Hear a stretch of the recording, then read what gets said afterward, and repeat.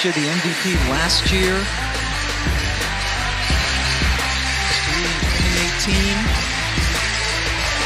Johanna split herself extremely close in. Hey, tries to knock it off of them, and instead it's just the hand shot clock at 4. Gotta recognize. Asia Wilson says, I was driving up and 1. Oh, with 2 on the shot clock. That was a crazy. This is Rafique Louison, and you are tuning to Nothing But That Sports Talk. The race for the top spot in the WNBA is heating up as I welcome to this episode of Nothing But That Sports Talk. Rafique Louison alongside Ryan Walker. Yeah, we saw the New York Liberty pick up some big wins against the Connecticut Sun, the Minnesota Lynx, and the Las Vegas Aces. But the Aces managed to build up the lead by 2 games in a win against the Washington Mystics. So, let me start off the show by just asking one question. Can the Liberty catch the Aces for the top spot in the WNBA? No, probably not. I want them to. Probably not, because, the Liberty have to clear the board, which they can definitely do. But the Aces would have to have 2 hiccups along the way. I don't see the probability of that happening. We'll still keep hope and faith alive on that one, as you say. But remember I pointed out to you, and this is always hindsight is 2020. You can do that in sports all the time. But boy, if they could have the Chicago Dream game back, the Chicago Sky game back, and the Atlanta Dream game back, we're talking a whole different scenario. And, things are going to happen along the road. We talked about many of their losses. The Washington lost first game of the season. Chicago Sky hiccup. Atlanta Dream was a buzz off for them one night. They had a couple other things here and there. Of course, they lost twice to Vegas, and there's nothing wrong with that. Did they lose to the Sparks? Nah, they lost to the Dallas Wings. Dallas Wings, they beat the Wings, who are also they lost to the Minnesota Lynx. To be fair, if we can have those 4 home losses back, we talking about a whole different scenario. But let's not forget, we did win the regular season against them, just like we at the very least at 500 against every team in the WNBA this year. Right. This isn't like last year where Liberty are scraping their way towards getting to the playoffs. They're scraping their way towards getting the number 1 seed. And even if they can't get the number 1 seeds can lose too. We see more than basketball upsets to not expect the Liberty to defeat the Aces in a possible 2-1 seed WNBA Finals matchup. But continue on. Yes. I think right now their best bet is to try to win as many games as possible and just to play their best brand of basketball going into the postseason. There's nothing wrong with that 2 seed. They earned it. I think they should, that's most likely where they will stick at. And I think if they take care of their business like they should at the number 2 seed, then all the cards will align where we mostly seen it, where it would be the Aces and the Liberty in the WNBA Finals. And we clearly know that the Liberty were a very good and dominant road team. And they went into Vegas and they won a road game there. So they know they can go there and win a road game. So in a catastrophic world, or not even a catastrophic world, in an ideal WNBA world, if the 2 teams go to the finals that we expect to go, they know that mentally they can win a game on the road, and they play pretty dominant basketball against the Aces in their 2 contests at home. So it's just a matter of just playing your best brand of basketball throughout the postseason, and you can beat the WNBA champions with Gray and Asia and plumbing those girls on the road, and you know how dominant you are at home, and you can clearly win at home too. So the biggest thing in that series was just to win that road game and bring the home cooking back if you play that top seed. Now, also, like you said, if the Aces do not go and the Liberty do go, now we have turned into the number 1 seed.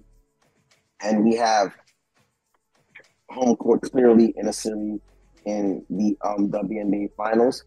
And no disrespect to Dallas, because Dallas is a really good team, and clearly they did beat us. So we know that we have our cake cut out for us if we play a ball club like that.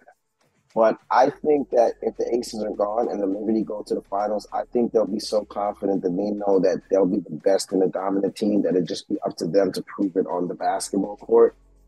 And we'll see what happens. So long story short, they should be fine with the 2 seed. Stay in that 2 seed, take care of your business, and try to get to that finals. And you see where the cards lay. And whoever's on the other side of that, they play anybody. The Liberty are afraid of no team in the WNBA, and right now at this point, they would play anybody. Exactly. Because look, they got the Connecticut Sun coming up, then they got the Chicago Sky, then they have to face the Dallas Wings. That caps out the 2-game road trip. Then they come home to play Los Angeles Sparks in the final home game against the Washington Mystics. So I could see them at least going for, at minimum, they're going to be 4-1. Because Chicago and LA, they're duking it out for the last spot in the playoffs. So, they're playing with a different type of pizzazz, being that there's not that many postseason slots left for those teams. So we just got to keep taking care of our business and go into the final 5 games, even if it was 3-2.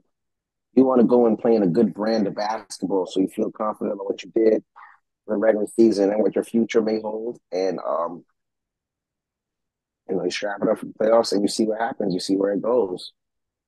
Yeah, I mean, that's the best we could do. I mean, I told you the Liberty schedule. The A's, at the other hand, they got to play the Seattle Storm. And then and I believe from like the 3rd all the way up to the 7th, they have off before they play at home game against the Phoenix Mercury.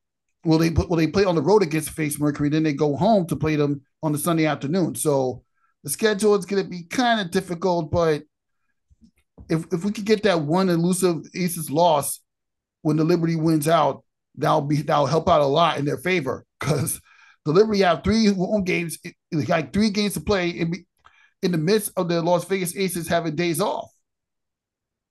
Yeah, so the numbers even up. So what, like I said, real mathematically it's there. And who are we to say that the Liberty can't go 5-0 in the next games? Who are we to say they can't go 4-1? So we're not going to say that because we know how capable, how good this team is. Brianna Stewart, John L. Jones, Laney, Sabrina, Vandersloot, Johansson. I mean, this team, they're loaded, bro. They're so deep, it's scary. And there's 2 or 3 girls who I'm really forgetting about the team. So disrespect to me. Tyler Thornton, she's making shots. True, my girl Dolson. I mean, this team. This is the best, well put together team, and like I kept saying in previous episodes, this is the most well developed New York Liberty era that we've seen in quite some time. Absolutely. I'm ready. I want them to win so bad so that we could just end that narrative and just say, this is the best team in WNBA. And not excuse me, this is the best team in Liberty history. If they win it this year, this is the best team in Liberty history, period. And you know how I feel about the 90s, 2000s with the Teresa Weatherspoon, Sophia Weatherspoon, Kim Hampton, Sue Wicks, Rebecca Lobo, on and on and on. If they win this year, they're the best Liberty team ever. Ever. Exactly. Although we watch basketball more than long enough to know that we can't, I don't want to bring in negativity, but we saw enough basketball upsets this year to not expect the worst, to not sleep on the lower tier, to know that anything can happen in basketball. We see it in the NBA. We see it in Pro City. We see it. Yep. We see it at Slam Summer Classic. Right. We'll get into it in a couple minutes, but this besides the point. This Liberty team, you can't stop them. You just can't. No, they're a tough team to beat, and when they're playing like they're playing right now where all everybody's clicking on all cylinders, and they're sharing the ball and defending too. So that's what makes it even more of an attraction. But when they're clicking like this on all cylinders, they're really a tough team to beat. I haven't seen, and I know they have the champion. And last year, like the Vegas was playing with a different kind of groove, and they're in the championship year this year. Sometimes you can have a little bit of a championship hangover. It's inevitable sometimes in sports. And they also, the Aces could also be playing possum. They start off so blistering hot. They can be playing possum, and when the postseason comes, turn that light on, and then we're all nervous again. And then we also have to take into consideration too that Candace Parker will be back at some point to play for them. Just like my guy was saying in the back, he was like, "You're more Candace Parker." I said, "Candace Parker comes back. That is a huge plus in addition to their team." But we also have to remember Candace Parker's at the end of her career. So it's not like she's a girl that's going to come to the team and she's going to just score 30, 40 points. That's not what she's built to do now. You know what I'm saying? But that's no discredit to her. One of the greatest women's players ever played this game, champion, gold medalist, so on and so forth. I said Candace Parker's presence there is not. I don't want to belittle it because her presence is huge, especially the championship savvy. But her presence on the court, they literally played the Aces in Brooklyn, and they blew them out by 30. So if Candace Parker comes, if she has 10 and 12, they still lose by 18. You know what I'm saying? Like the other day, we played the Aces, and the Aces of the team. We beat that Aces team pretty good, Like we beat them pretty good. And that was enough eye test for me to say, these girls got something going. I wouldn't want to play them. And like you said, shout out, no disrespect to the teams that are still in the post. Like we would never underestimate a Washington. We know we cannot underestimate Atlanta. We know we can't underestimate Chicago. We got that reality check. We can't. We underestimate those lower teams. You'll go home. Period. So we know. I told you too, as much as I think the Aces are really good and dominant. Didn't I say? I said I like what the Dallas Wings do. I watched them play. The Dallas Wings can send the Aces home. Please believe it. It's not impossible to believe. I mean, look at the Dallas Wings. They're literally hanging on. They're literally up by a few games against Atlanta for the number 4 seed. Then you have like literally 3 teams tied with the 5th seed, which is the Atlanta Dream, the Minnesota Lynx, and the Washington Mystics. And then the 8th seed is going to go down between the Chicago Sky and the Los Angeles Sparks. The Indiana Fever are mathematically in it, but they're hanging on by a thread. Like literally. They have to win every game. They're one loss away from being out of playoff contention. So they're one more loss or win by Chicago Sky and the Sparks away from being out of contention. Although miracles do happen in sports, but not likely. I don't expect much for the Indiana Fever. Sorry. I tell you this much though, their future is bright. They're yes, one they or do, two especially with Aaliyah Boston. Look at especially with Aaliyah Boston. And if they yes, sir. And if they decide to go the tanking routes, win the lottery, and draft either Caitlin Clark or Angel Reese, the Fever are back. Or at least they're one step closer to being back. Fever pitch. No, they like you said, with the young lady, the number 1 pick this year, Leah Boston, they were a lot more competitive and better than we all thought. Right? They were competitive this year. They drove the Liberty to overtime. They played tough. They just didn't lay down. And I respect that about that. I respect that the coaching staff has kept the resolve and they see the vision and they know that it's a long term. They want results now, but they know that the girls are growing towards that and expect growth more than the wins. And I think if they continue on that, and I think if the Fever even can get the top anywhere below a 6 pick, that's going to be an addition to their team, and they just need to keep building. But, that's a whole different conversation with the Fever, so we transition to. they're gonna be fine at that 2 seed. They just gotta go one day at a time and just stay the course and believe. Yeah, that's a fact. But let's just ask in this WNBA conversation with one thing. If you're the coach of the Indiana Fever, excuse me, if you're the coach of the New York Liberty, which team do you want to face in the first round? Atlanta, Minnesota, or Washington? Or Chicago?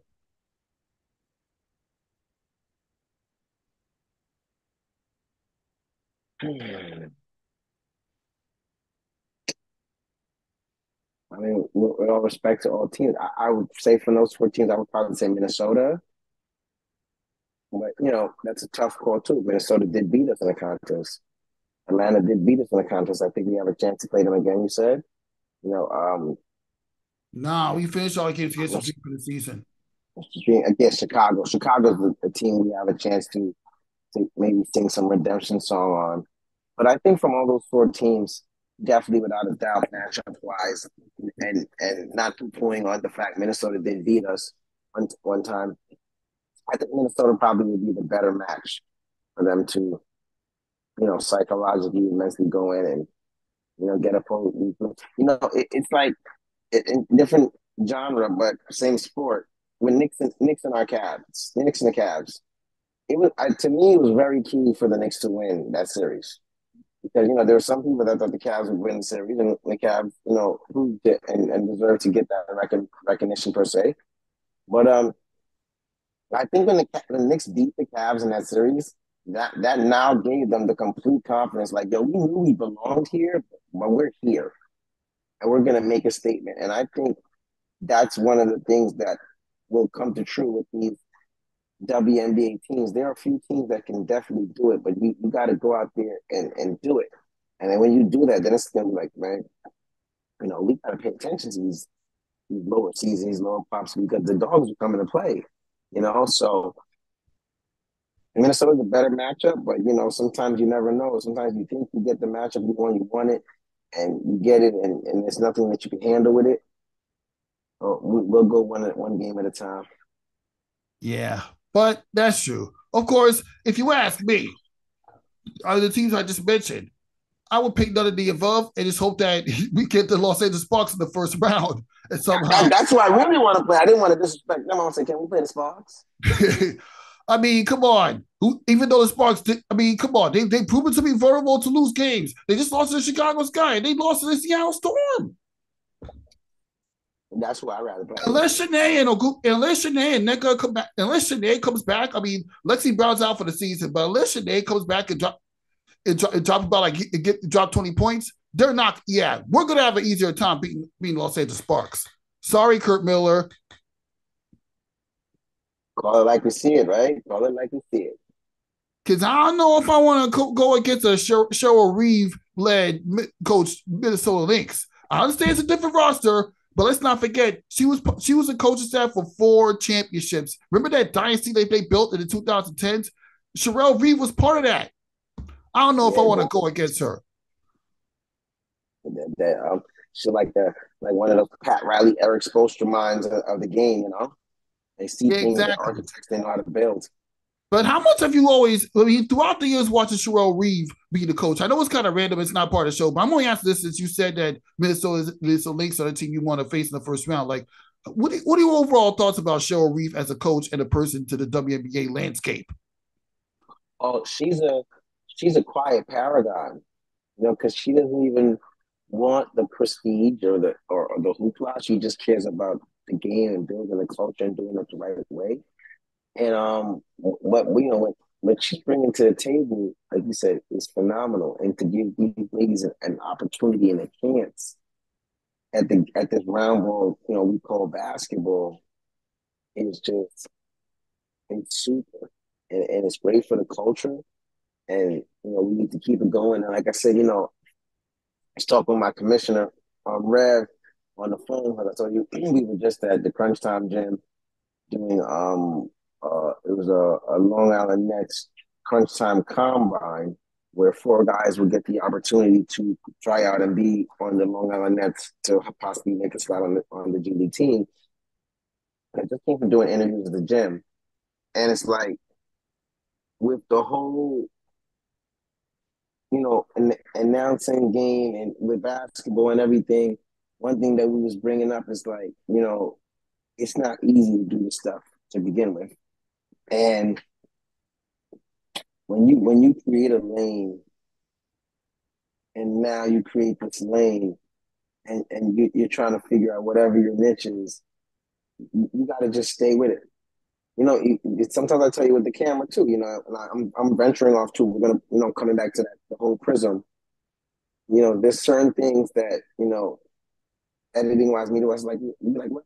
If you try it, see it. Look at it. Hey, if you tried it behind and it didn't work, yeah, but I said, it never hurts to try because you sometimes we just don't, we never know. So I'm rambling on that one, but that is just. We were just me and him was just talking about that, and with opportunities and things that come in this game, and when you do have an opportunity, you just gotta just seize it. Exactly. This Sherelle Reeves, Chico, Simone Augustus, Sylvia Fowles, Oh my God, Maya Moore, all the more Jesse McCartney, former New York Liberty. That's the one player I remember from the '06 from the Liberty playoff teams that lost to Detroit Shot back in the 2000s. They had a stranglehold on the game. They were really scary for years. Exactly. Only losing to the Fever in 2012 and the Sparks in 16. It took a freaking putback layup by Niko Gumic to lose to the Sparks that first time before they redeemed themselves and beat him in 5 games the next year in 17. And they didn't even have to go. And he wasn't even playing at the Target Center. They were playing at the University of Minnesota. I remember. Correct, which I thought was egregious, but I don't know what they were doing playing at a college gym for the finals, but that's an example of disrespect that they do to WNBA teams. Yeah, totally. And Augustus and those girls, they were so dominant. We've seen some dominant teams, the Houston early days, Kim Farad, like Cynthia Cooper, Cheryl Swoops, and Tina Thompson, and then Minnesota team there with Augustus and Maya Moore. Who was the point guard you said again? She was a tough. She was tough. The whole team was tough, and it really put a stranglehold. It was scary playing them. You could see teams wanted no problems of playing them. It was so good offensively. Then they all started locking in defensively.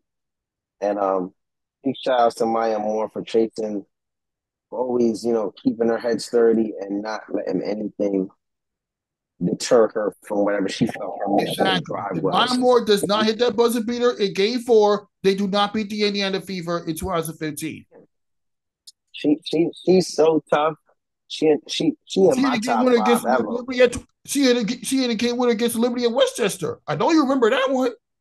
She's a dog, and those teams are dogs. And like you said, Liberty now has potential to put themselves, if they can do some good things over these next few years, in those same categories as really historic and good WNBA basketball teams.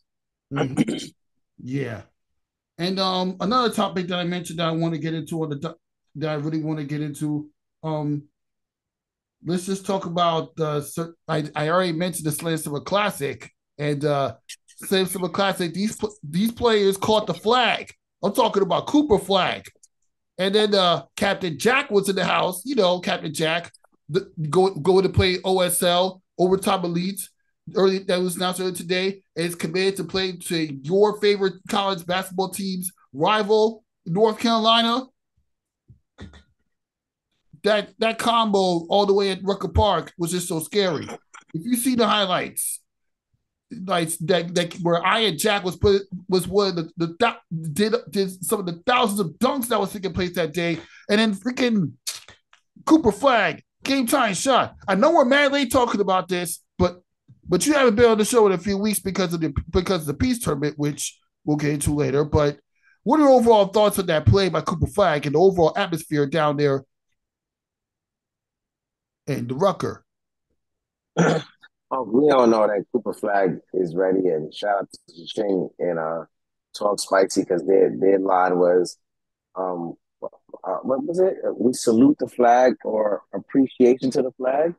No, it's no a pledge allegiance to the flag. That's what they said. So Cooper Flagg is a big time player. This is why he's reclassified.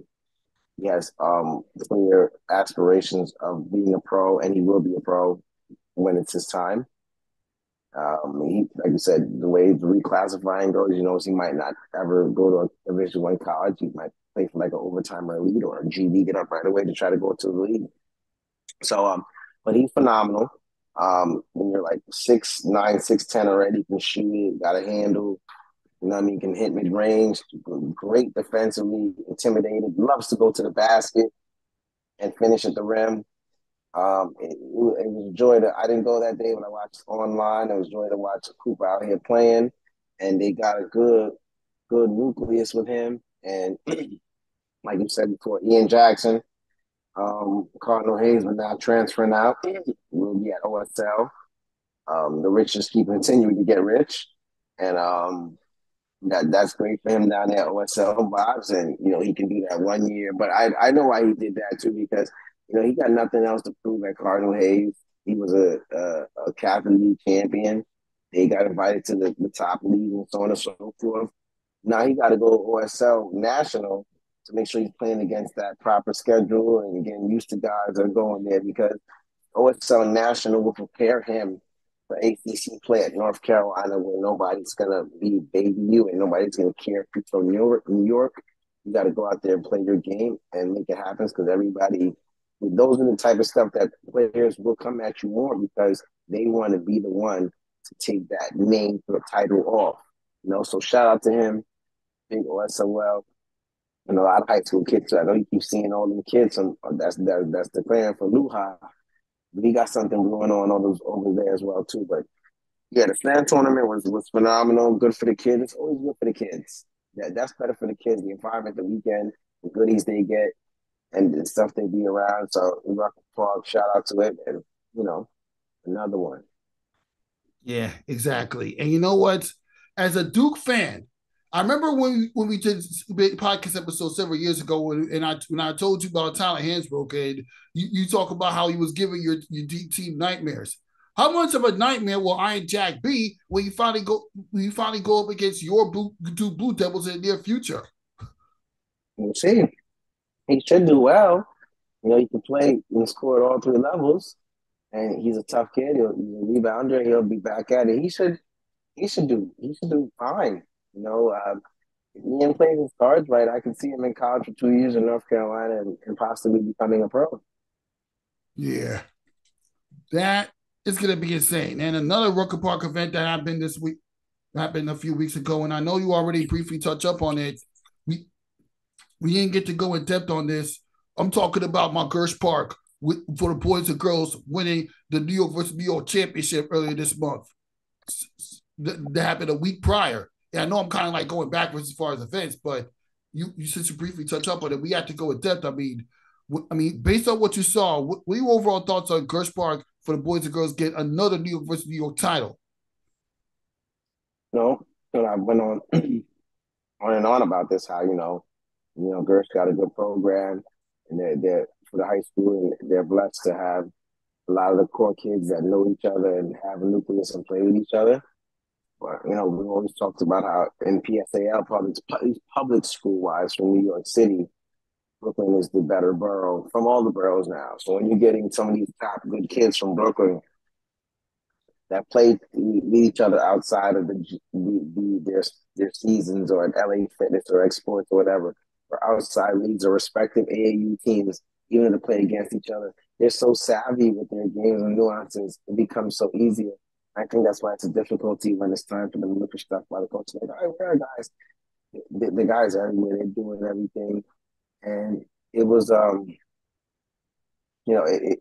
those players, you just can't wait to see over time. I want to see what Ian Jackson's going to do at OSL before we even, get into North Carolina. We'll see. Yeah, we'll see. But too bad we couldn't make it to go down there, but you know what? The travel, that's a conversation when we get off the air. But yeah, and then the other transition is that the Gersh boys and girls, they just have a great program. And for high school, it's better suited. The other parks, Lincoln Park is catching up, but the other parks have to do better now with competing and putting themselves in position because it's like there's bragging rights, but it's not bragging rights. But just to have somebody, Dykeman has to put up a better performance than they put up the last 2 years. It's just not. It's not acceptable. And just other teams in general. And thank God they got a little redemption, I guess, last night, winning in the 25K. They didn't win the 25K, but at least the Pro-Am Dykeman team beat Gersh. You know what I mean? But yeah, you got that one. You got that one. Obviously, because the missed free throws, because of those 4 missed free throws with like 2 minutes left in the game when they were down by like 4 points. And while we're on the subject of talk about the Clash Cup, well, yeah. All right, Dykeman, you got that one. You got that one. Let's be fair. If it weren't for the missed free throws, it would have been a totally different mindset. But yeah, but this is the same Dykeman that eventually forfeited with 6 minutes left in the game against the Isaiah Wyatt team because there was a lot of drama going on. Lance Stevenson had a little bit of an altercation with the players from Team Dykeman. So yeah. And even that, I don't even want to. I thought that was, one of my guys. We had a group chat. 2 or 3 of the guys that we go to Dykeman with together. One of my guys from Long Island, 2 other, my nephew that's in the Bronx, and my other cat that's living in the Bronx now. And my brother and my guy was like, yeah, because we were talking about going. I said, listen, if y'all not driving out to Coney Island, I'm not going. I've already established that. I'm not doing a 2-hour, 3-hour thing. You're not doing none of that. So, and last time we watched, I said, listen, I can watch on Clash TV. It's free as day, and I don't have to worry about nothing. Long story short, now the next day we look and he's like, oh, it was a movie last night. Coney Island was a movie. Things started late, stayed out till later. We could have went. I should have went. It was a movie. I said, that wasn't a movie. I said, there was a lot of foolishness going on last night. You would have taken it was a nightclub. The nightclub was street ball. Literally. I said, the announcers are arguing amongst the announcers. The game got testy. It almost turned into this. It almost turned into that. It ended up being late. The championship game, they wouldn't give them a proper time to play or shake out, so there's no room for that. Plus the shenanigans that went on. I'm good, man. I don't need none of that energy. But shout out, for the Whitehead guys for getting the 25K. I thought they should have canceled and make the guys come back the next day and play the last 6:32, but that team doesn't handle that. So, yeah, I know. I know it's kind of difficult for you to talk about on the air or any kind of scenario, but I was speaking to Coach Matthews, Coach Matt earlier today. He's like the coach for the South Shore JV team. Mm-hmm. He was telling me about there was some crazy stuff about Lance, the altercation with Lance, and then the fans recruited to get back to the court. It's just a lot of stuff that he said that I'm not going to bring up on the air, but this goes to show that street ball can be dangerous when it's not organized correctly. Correct. That's what you get is the rogueness. And what did I tell you not too long ago when you were telling me about the situation happened in Dykeman? There's always something going on with people living in that type of environment. Or either like if you're not going there to announce or take video shots or pictures or just to enjoy the games, do not go there. Do not go there. Guys do not comprehend for some reason. If you don't need to be in that environment, don't be there. If you're not going to these environments, these basketball rooms that we go to be a plus or to add to the environment, then go somewhere else with that, But this whatever guys make, you see a lot of these guys on the sideline sometimes, and you see guys there, and it's like they have no business being there. They're not basketball guys. They're not even in savvy with the sport. One of their guys is making to a high different level, so 700 people from the block to come to show up, and that's not ball. If you're there for no purpose, why are you there? But it is what it is. Yeah, it is what it is. That is not how you bring peace to basketball.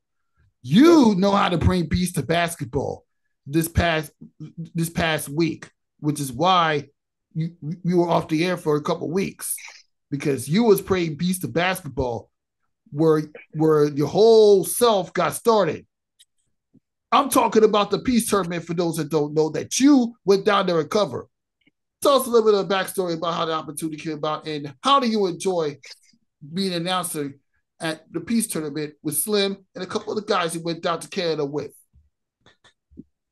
Well, Slim and my guy White, got me follow him on Instagram, me back the president. My guy Dwight, we call him White. Um, you know, first of all, it was phenomenal.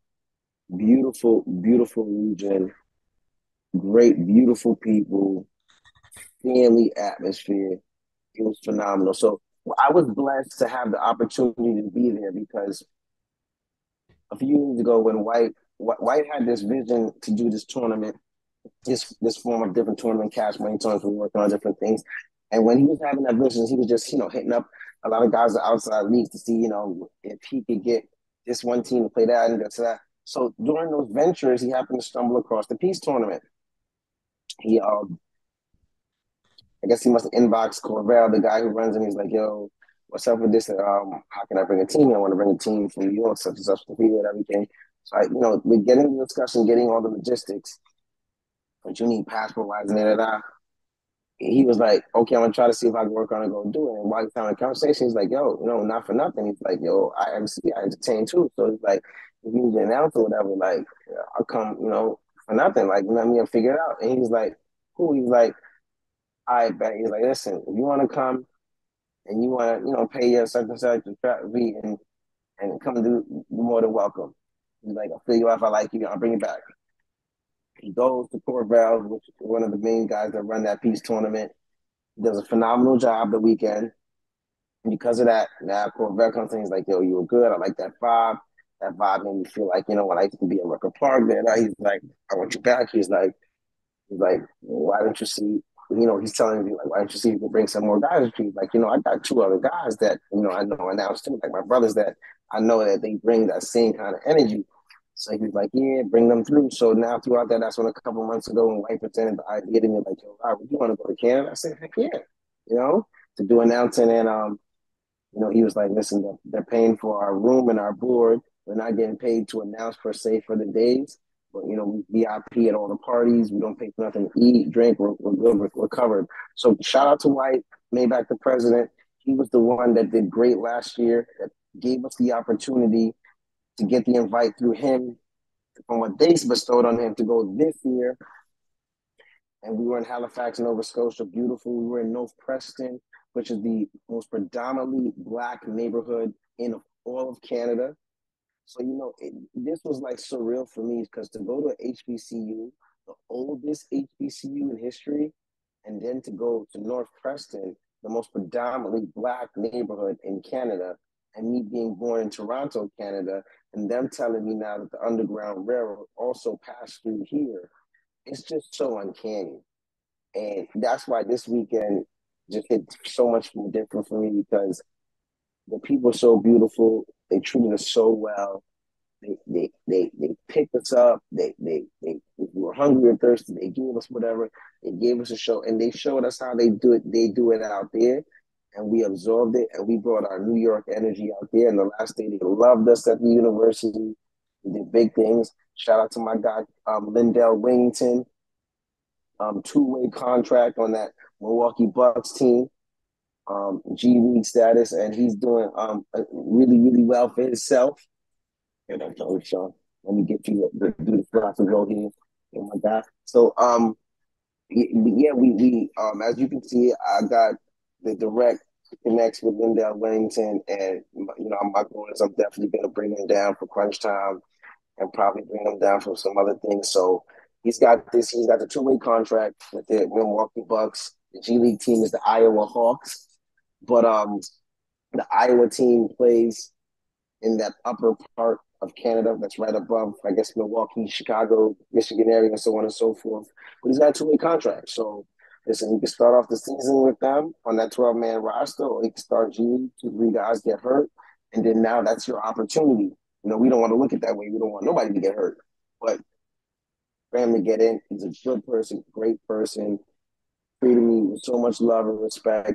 He loved what I did on the microphone. He loves my energy. Like, the guys love you and what you guys do. And we just network with so many great people, so many great parties. One of the nights I had to tell the guys, I'm not going out. I said, nope, I'm going to go sleep. And we've been partying like rock stars on top of doing this work. We need rest. So, but like I said, Rafique, I can't explain it more than words. It was so great. They treated us like rock stars. They took care of us. We went on and made sure we put on a great show for them. So shout out Corvell, Miranda, Knuckles, Foodie, just the whole family. There's a bunch of them I'm just all leaving out, and their names. Everybody will come to me in a second. But Mickey was amazing to us down there. The DJs were great. I ended up being in 3 rap videos. Shout out to Keela too. She's got me coming down next year in June to do a wedding. Now I'm Adam Sandler. So, I'm going to work on my other realms of that. But it was a great tournament, and talking about feeling great and feeling free and peaceful, that's exactly what it was. And the biggest thing of why it's the peace tournament now is because years ago it was the black tournament. It was a violent event that happened, and they exonerated the tournament and they exonerated the black tournament name. So when they were now given in the last few years the onus to start it up back again, the name of the tournament was the peace tournament. So everything about what we do is peace, and talk about a way of reuniting communities, man. It was beautiful. And I don't got no more words to say. It was just phenomenal. I can only imagine. I mean, you were down there. Yeah, I can tell by the video footage. You were down there like you don't have to come out to New York, and you don't have 2 jobs, and you don't have kids, and you don't have a wife to go home to. You were literally down there. I mean, no disrespect to your family. I mean, I know how much your family means to you, but you were down there like you didn't need, like you don't have to come out to New York, or like you've never been to New York before. Like, seriously. Yeah. And you know what? It was vacation, but it wasn't vacation because it was work. Mm-hmm. And that's what a lot of people be saying. They keep saying, yo, how'd you go down there? I said, and I just explained to my guys, and then I'm like, yeah, I might go down there next year 3 times. Because I have 1 guaranteed wedding and 1 person that's like on standby, like what they want to do, or we're going to go back down for the peace tournament. So minimum, I'm going back down there twice, 1 in June, 1 in August. And like, my guy's like, oh, did you tell your woman? Did you say? I said, what do you mean did I tell my woman? I said, 1, I don't have a choice but to tell my woman. And 2, it's one of those things that I didn't want to sound pompous. I was like, I don't have to tell her about this. I said, I'm getting paid to go do a wedding in a whole different place where they're paying for everything. So I don't think she's going to have a problem. You know what I'm saying? So and same thing, like, the peace tournament, and this is since we're talking so candidly, we went out to hang out all the time on during the nights. And of course, all of us and all of us, our respective ladies at home. And of course, there were beautiful women out there. And beautiful women in Canada in general. But what I kept stressing a lot of people to say was like, bro, this is a business trip. We got games to announce Friday. We got games to announce at 10 o'clock start Saturday. We got games to take care of and announce 12 o'clock, 1 o'clock Sunday.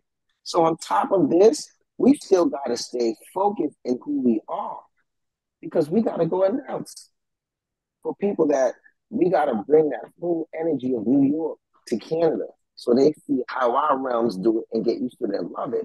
And that's exactly what happened. So this was to me, as much as we had fun, you're like, yo, definitely, you're right. We're looking at it, I'm like, man, I don't want to come back. You know what I'm saying? But this was business and this was work.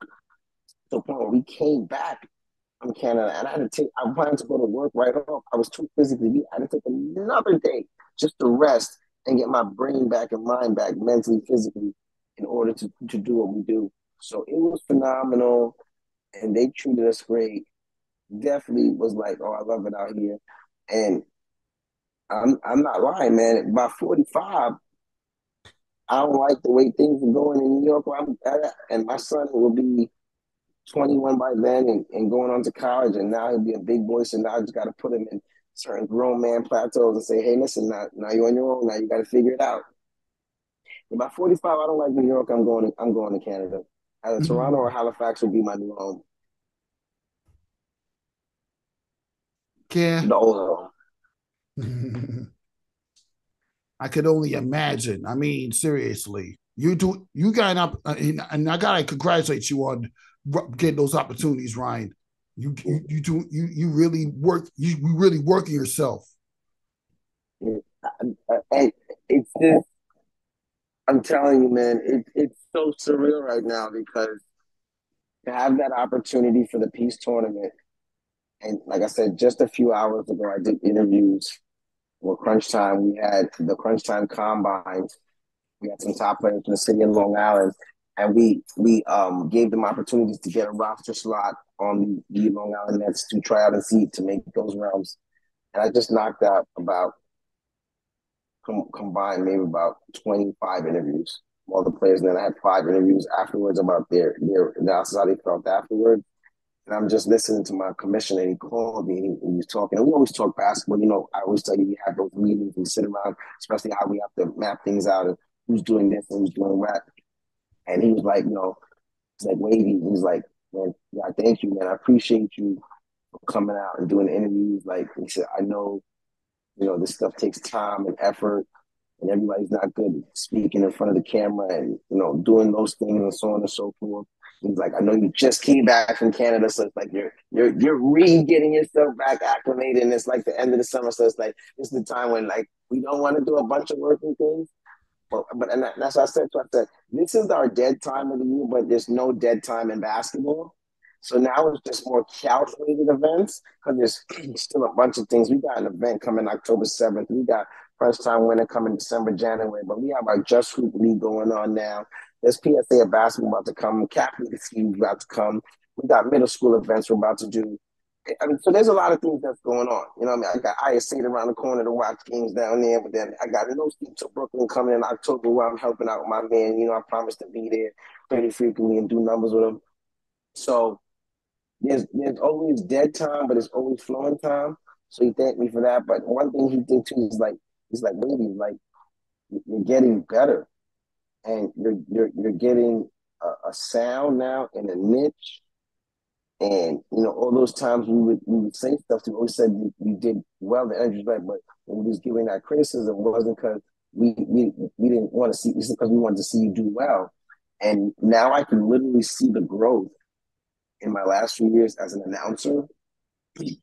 I can see how my play-by-play skills on basketball is going to a high level, and even my interview skills, not interviewing now, is just going to other different realms, and I write, and so that's no disrespect to any of the announcers in New York, and how I feel about Ching. I think he's the best.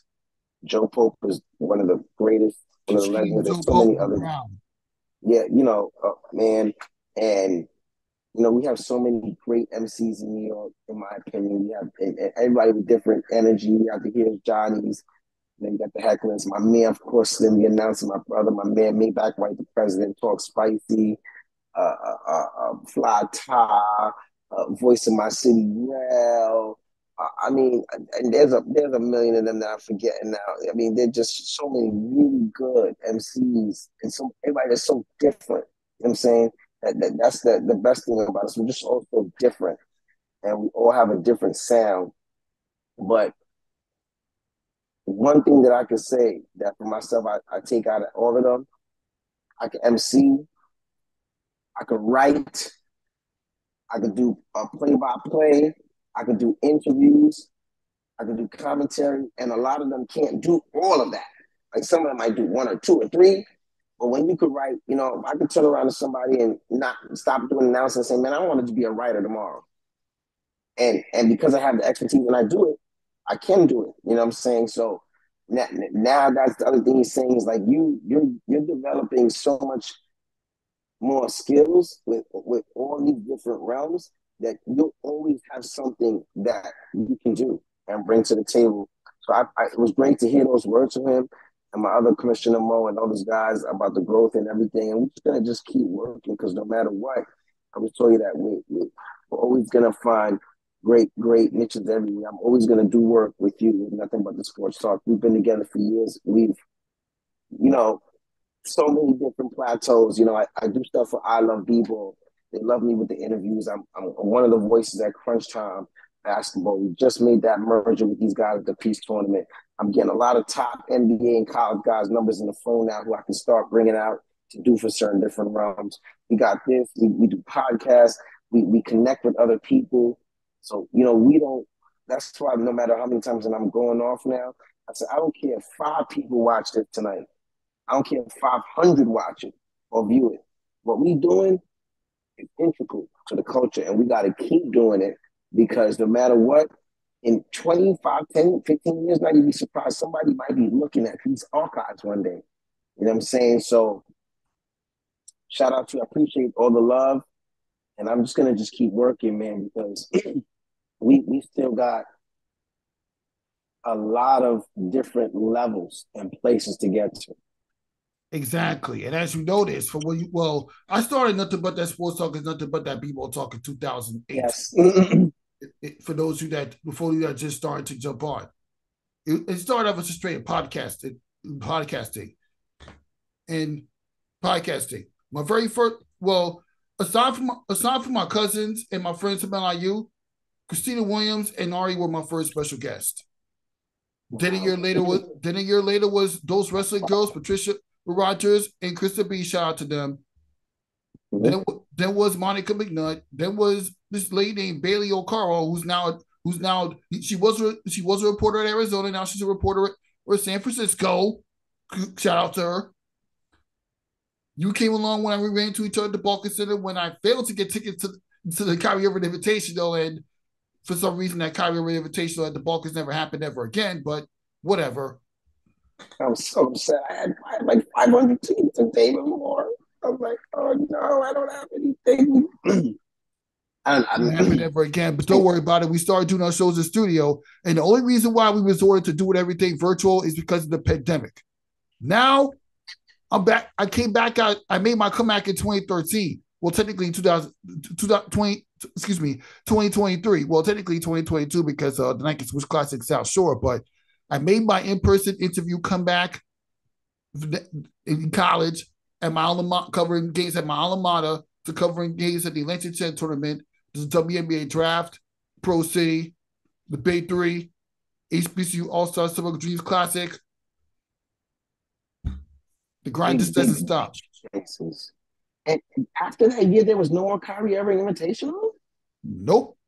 Not that I know of. Yikes. But it's But don't worry, there'll be more surprises coming for Nothing But That. Oh yeah. And one of the best things that you did, and I jobbed during those times. One of the best things that you did, both battles were good. When you went to Nothing But That Sports Talk, that was like genius because you just want to show how diverse you are. And of course, we talk basketball. Listen, me and you could talk basketball all day to the casket drops. But, with you doing Nothing But the Sports Talk, it just shows you how diverse and how eclectic you can be.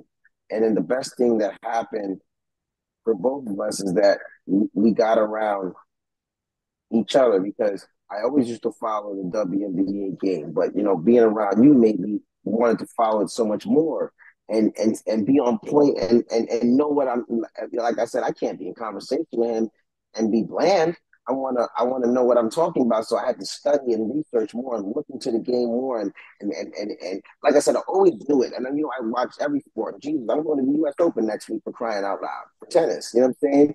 But I just, wanted to make sure that I know everything. And then, we come around in categories. We talk about stuff. And one day I was like, well, I think, man, we talk about no hockey. And he's like, yo, I don't know. I said, but you know what? You know a little bit. And you know what? You'll piggyback off me because I know a lot more about hockey, and other things and baseball and certain things like that. So when we get that, it's like we were just both learning from each other. Like you're telling me about the girls' game in high school, I'm like, crap, I gotta get my girls' knowledge back up in high school back up. So that I want to be equal to my counterpart. And you just made me, like, I would tell you about the street ball game and this other realms, and then you would tell me about this side and this, that. And I'd be like, now we're just sitting here And we're just absorbing each other's intellect on brains, on sports. And nothing but the sports talk was such a way more better marketing move because now you can just talk about it. Exactly. I'm not just doing podcast interviews no more. I'm doing I'm doing Zoom press conference interviews. I'm doing studio interviews. I'm recording. I need to have my own personal highlights. I mean, I don't mind taking highlights from the television, but there are times, but there are going to be events where the highlights are not, where games are not televised. I want to capture my own highlights so I can put it onto this. 100%. Exactly. All content. Exactly. And yeah.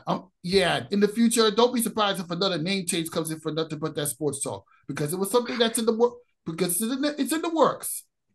Because I want to be myself. I don't know if you saw my interview with Bianca Pearce a few weeks ago. I did a little conversation with her. She talked about, you gotta change that logo, because I'm not gonna really get into it if all I'm seeing is balls dribbling around. So it's the logo change I did with myself holding the camera from that picture I took when I was in Lance Stevenson tournament. So I kind of like use that as part of my redesign. That's good. Be crafty with it. Not to least listen. I can't do nothing about some of the other stuff she told me to adjust to get people interested in my brand, but I can do that. Hey, and you're good with the editing. So see what you can create and what prototype you can do, and I'm all for it. I support it. Exactly. Just like we should always support the fact. Just like but this one question: should we support the fact that a certain track and field stars say that the NBA champion shouldn't be considered a world champion? Question. Transition. I watched it again when you said. I agree with the guy on the thing. I told you. I said that's a metaphor, guys. Why are we so? What is wrong with us in 2020? We're so sensitive. We're so literal. Too much with words. Like we should be literal. The NBA World Champions label.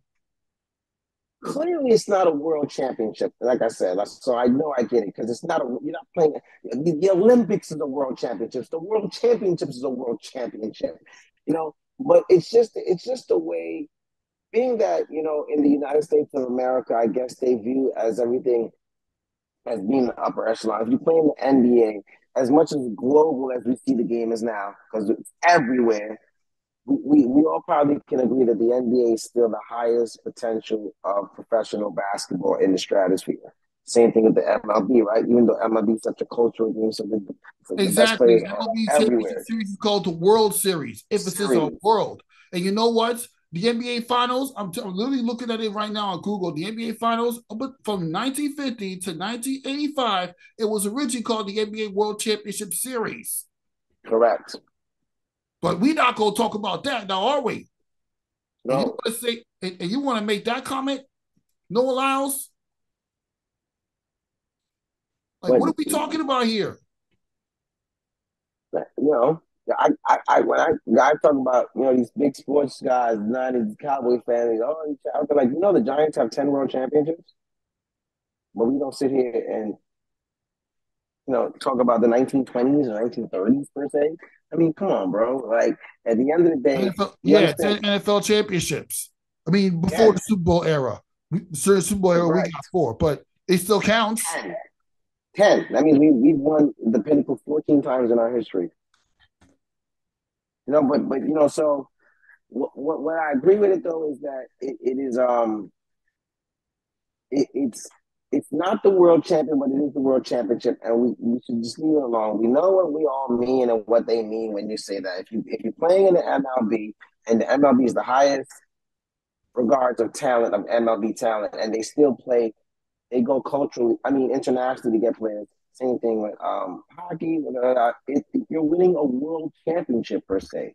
It doesn't have to be for the entire world, but there is some world that you won championship for. It is what it is. I got no problem. I think everything he said was right. Yeah, everything he said was right.